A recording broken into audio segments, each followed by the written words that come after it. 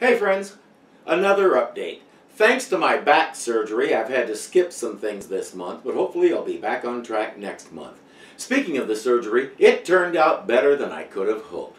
I'm pretty well recovered from it. I see my doctor this coming week, and I'm expecting him to give me the all clear to do whatever I want, like lift more than 10 pounds. And my back and leg feel great. Thank you all again for all the prayers and well wishes. Please let me know that you're staying inside and staying safe. And of course, keep enjoying the videos. If you like what you've been watching, click the like button on each video. You don't need to smash it, a good solid click or tap will do. I've heard differing opinions about the bell thing, but you might as well click it too, just in case. I try to put something out just about every day. Be sure you're subscribed so you don't miss a thing.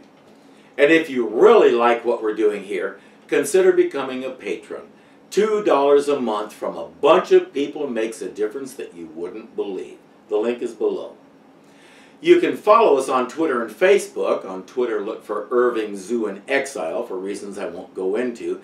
And now, for the first time, you can follow Hazel Frumplemeyer on Facebook. She has some interesting insights into the world around her. She calls me the source of food and cuddles. Pronounce that however works for you. That's all the news from Irving Zoo. As always, thank you so much for watching, and I'll see you in the next video.